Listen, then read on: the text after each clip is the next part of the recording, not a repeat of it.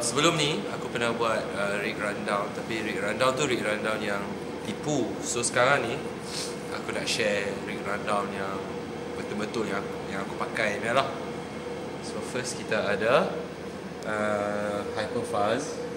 Tu aku punya main like fuzz ya. And then for the gain, for gain volume semua, aku pakai more macam equalizer.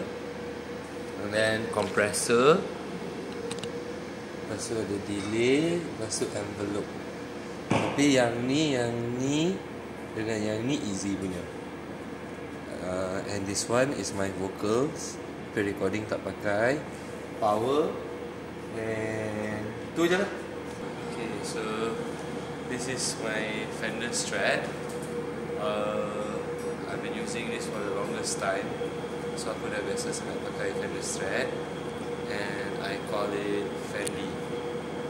And it's this way Kenny Wayne Shepherd punya signature. But yeah, best lah this one. It's like a workhorse. It does everything. I use this for everything. Hey guys, so today we're going to talk about the rig that I used in the recording and what I use live as well.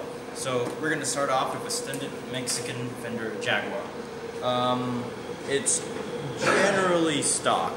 We'll start over here with the bridge, which is a Jackson bridge, which I jimmy rigged from a Charvel B3. I wasn't a fan of the original Fender bridge, it was somewhat anemic. As for the pickups, we're looking at a DiMarzio Vintage J, and this is stock P pickups from the bass. So for strings, we're using Elixir, medium gauge.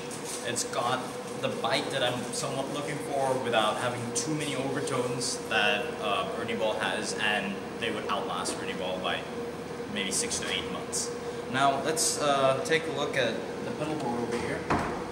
So we're going to talk about what I use in my live rig, and then we'll move into how we bring this rig into the recording studio. So the input signal starts over here with a Moore ABY splitter, and I have two inputs, and that's because I tend to swap between using a wireless and wired pack depending on the stage, and I've always got a wired like input just ready on stage just in case the wireless pack fails. So wireless, if I'm playing on stage, goes into the wide splitter that starts off with the Digitech bass whammy, and that goes into my MXR Geezer Butler signature wah, which goes into the Digitech bass synth wah, compressor, fuzz. This is my distortion, and that goes to the loop, a loop selector over here, and this goes straight out to the amp. So all these pedals up here are my modulation pedals, and the signal starts with the chorus, which is a quantum time modulator by Pictronics.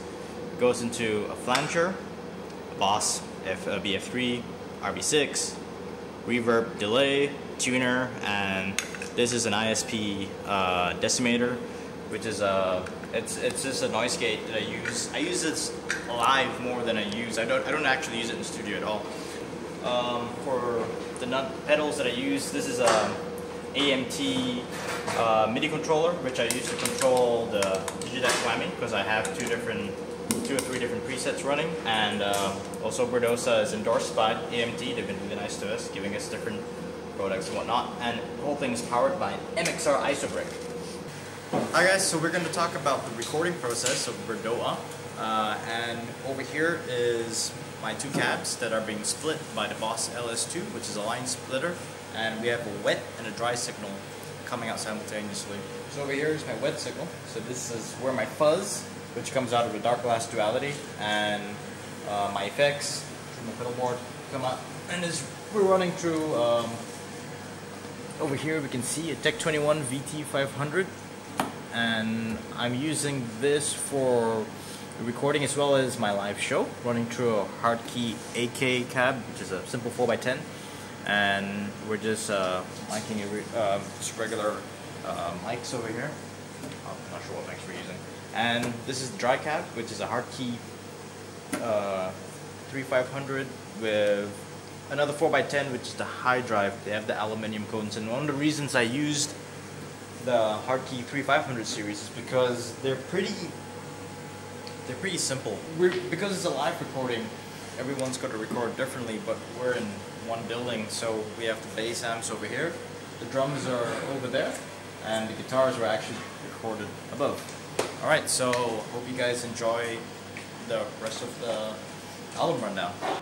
Hey guys, this is Ravi from Berdosa, and I'll show you my rig that I use for the Berdosa album. Okay, so drums are Tama, hyperdrive kit, maple shells.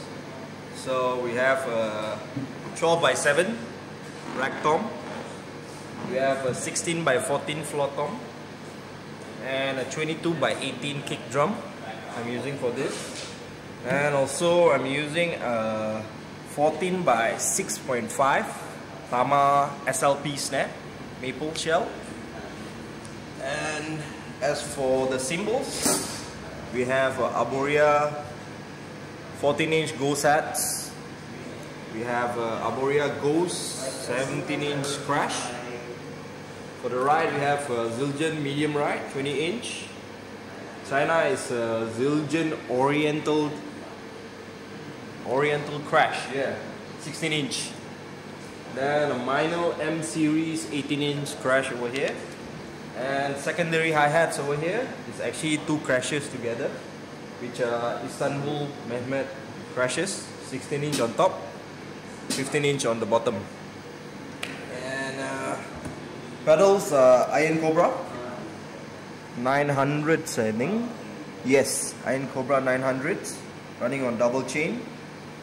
And sticks, I'm using Wickford AS5B American sound. Yeah. So yeah, hope you guys enjoy the album when it comes out.